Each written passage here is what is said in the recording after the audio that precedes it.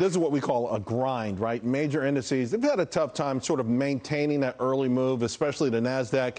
As higher buying yields always erode those strong starts. That's one thing you want to watch. But, you know, for all the reasons to think we might be putting in a tech bottom, I want you to take a look at the account of Speaker of the House, Nancy Pelosi.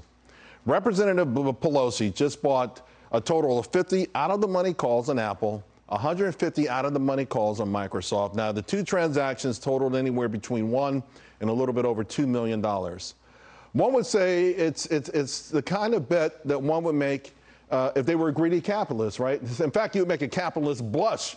And then, of course, a professional poker player would also blush because the timing always seems to be so impeccable when it comes to Nancy Pelosi trades. In fact, take a look at Apple's buy.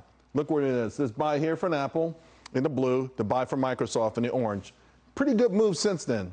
Maybe Nancy Pelosi knows something we do not know, or maybe runaway inflation has her nervous as well. Between her and her husband's gas-guzzling Porsche, and of course that house with a carbon footprint of a football stadium right at kickoff time, maybe she needs the extra bucks. Maybe that's why she's taking the extra risk. Sadly, though, not many of us can follow her. Not many Americans have the same luxury that she has. And I got to tell you something.